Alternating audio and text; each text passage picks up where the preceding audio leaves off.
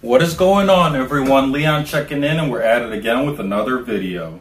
In today's video, we'll be unboxing and reviewing the Vaydeer 2-tier aluminum monitor stand with wireless charging and hub. Now, this item is featured on a playlist called LIT, Life Improving Technology. That's because it actually raises all your equipment to eye level to hopefully improve posture. This item also helps with organization. We've got a middle shelf and a top shelf, and that allows us to stack items vertically, which increases our retail space on this desk. So if we like, we can do some writing here, we can place some more items here, or we can have a snack. Now, you can find this item at the Amazon storefront link in the description below. As always, I only feature products that I buy, use, or am interested in. This means the content is not sponsored, so if you could like, share, or subscribe, that would be a free way to support us. Don't have time to watch the whole video? We're now a podcast you can find on multiple platforms by searching for Pixels Cracked. And if you are listening to this on a podcast, you can find the more detailed video and YouTube channel by searching for Pixels Cracked as well. All things said, let's go ahead and get into it. The Vaydeer 2-tier aluminum stand comes in at about $110. The stand comes unassembled, but I assembled it here. Parts include an aluminum top and middle shelf and plastic left and right sides. Assembly of this unit is simple and takes about 10 minutes to complete. The sides slide into the top shelf and the middle shelf drops in between the sides and is secure via included screws and Allen wrench. Once assembled, the stand looks nice but does attract fingerprints. A manual explains the assembly and operation of the stand. The rest of the kit includes a 36-watt power adapter, USB 3.0 data transmission cable, and cable management hardware as a gift. An additional bracket is also included in the kit, but doesn't appear to be listed in the instructions. It looks like it may mount to the back of the stand to serve as a cable management device. The 36-watt power adapter plugs into the module underneath the top shelf.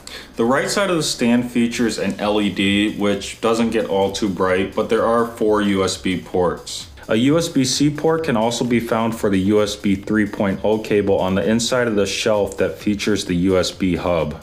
The top shelf features Vaydeer branding. A built-in wireless charging pad with faux leather accent can be found on the opposite end of the top shelf. So let's talk performance. All items are organized and stacked neatly on the shelf. So as you can see, this shelf holds a lot of items, which is why we're going to go over everything so you can get an idea of just how much it holds. So on the far right here, we have my Pixel 5. Then we've got the Vertex illuminated headphone stand. Then we got the Skull Candy Crusher Evos. Then we've got a new Lexi laptop stand with the Google Pixelbook Go. On top of that, I've got a cyberpunk themed Xbox controller here in a white silicone skin. Then we got the Lamicall stand here. It holds a phone. No phones on there right now, but we got the Fossil Gen 5e Wear OS smartwatch. Then we've got a Rapid X wireless charger, and we've got the Google Pixel Buds 2 on there. And then we've got a Pop action figure. We got my boy Takeshi Kovacs from Altered Carbon, one of my favorite sci-fi shows. Unfortunately, that was discontinued. Now, moving on to the shelf underneath, not a whole lot going on. I didn't put too much here, but we do have a Bellroy sleeve, and in the Bellroy sleeve, we have a Google Pixelbook. And then on the bottom here, we can stash more items. We can hide those away so that we have more retail space here. And we've just got some little trinkets here on the left and the right. And then I've got a Logitech wireless Bluetooth keyboard. Now, a lot of these items that you see here, we did do unboxings and reviews of them, so you can find them on the channel if you're interested.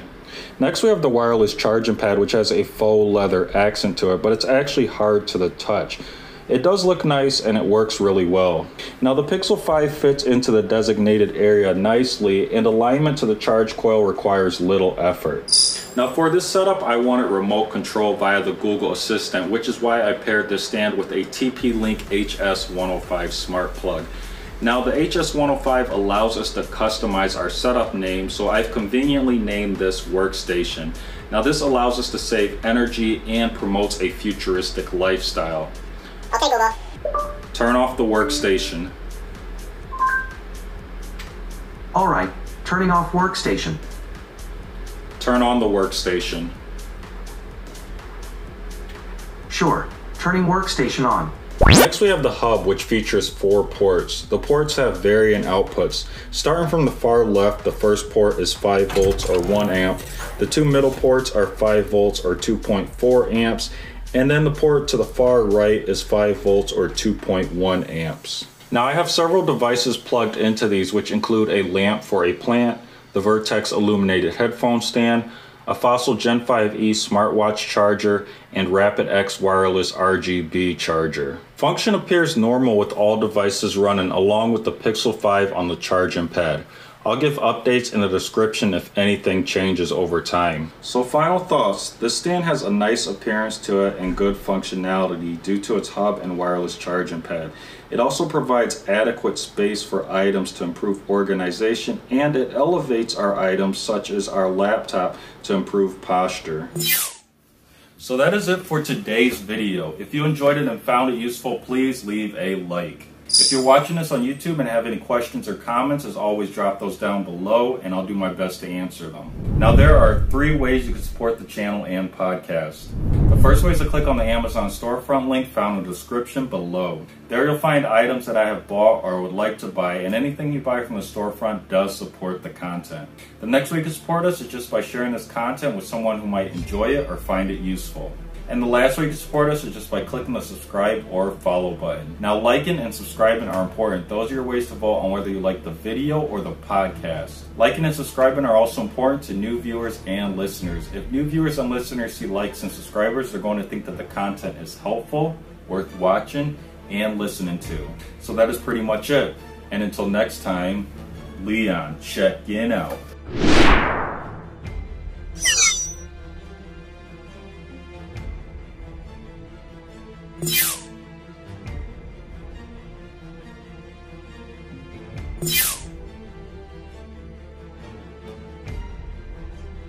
You